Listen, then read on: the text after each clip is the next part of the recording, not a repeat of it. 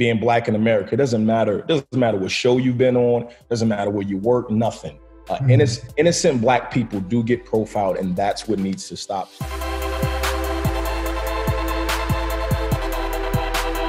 Everybody around the world is tired of injustice. And you sit there and you watch it and you can't turn an eye. You have to pay attention to it. We got to deal with it. As terrible as it is out there with the pandemic going on, we have had a chance to just sit and just absorb it and just say to ourselves, we're tired of it. We're not going to let it happen anymore.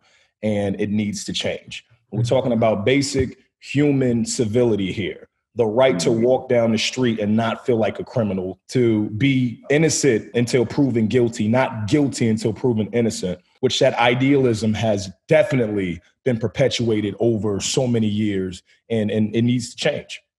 I had something terrible happen to me.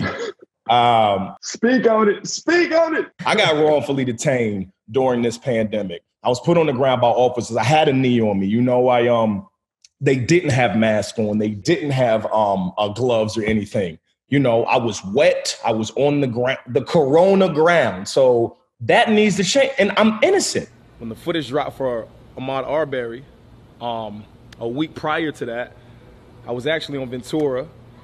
I was exercising. As I'm walking across the street, Corbin and Ventura, I see an officer to the left of me.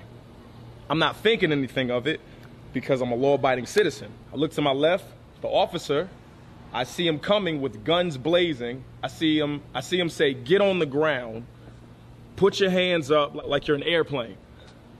As he's looking at me, I'm thinking that he's making a mistake. So I'm looking past where he's looking. I'm looking at him and I'm looking past me because I'm like, whoever they're about to get, it's just about to be terrible. No, he was coming to get me. 4 officers got their guns blazing. They tell me to get on the ground, spread my arms out.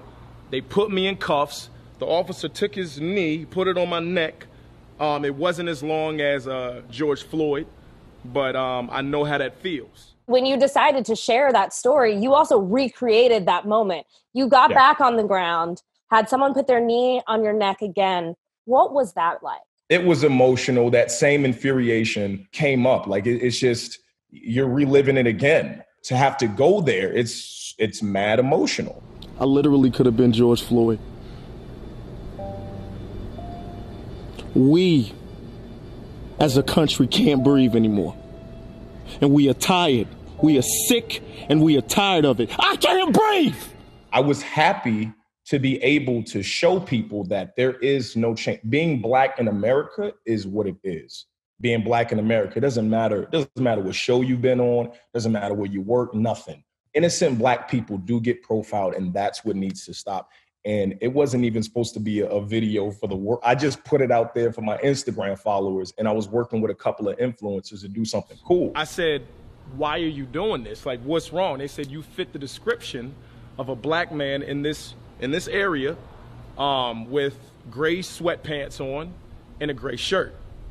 I told them, I said, if you look, Google right now, Jay Pharoah, you will see that you made a big mistake. A minute later, after I was detained in cuffs, and keep in mind, they've already asked me, do you want to sit on the side? I'm like, no, I don't even want to be on the ground. They come back, they say, we're sorry, we just got a call in that it's not you.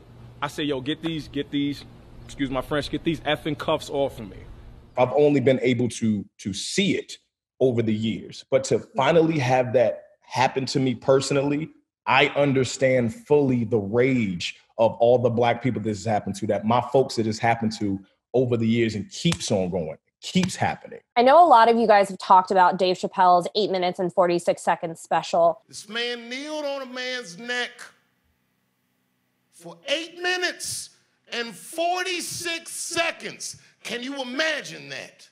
Jay, because of your own experience, do you think you're going to represent what you went through on stage? I will tell you, I have prayed about this. I have sat on it. I was apprehensive at first to say anything about it, just because of the severity of the other situations in America where black people have lost their lives, and I didn't. I wasn't so gung-ho to put it out at first, but I said, it's a message that if I can get it out to somebody, to one person, maybe I can help and give some perspective. I have to talk about it.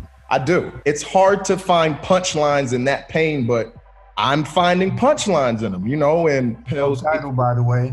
I was gonna say the same thing. Fam. What you saying? That's a dope title. What you say? Punchlines in the pain. My pain? Yo, hey. We're just here to help you get money. You need me to call Netflix? Just remind me what I say. I got ADD. I said punches. It's recorded, bro. It's recorded. Punchlines with your pain. Punchlines with pain. Yeah. There we go. Life feels like as a black person in America, honestly. Yeah. Like you just said it. We done. Yeah.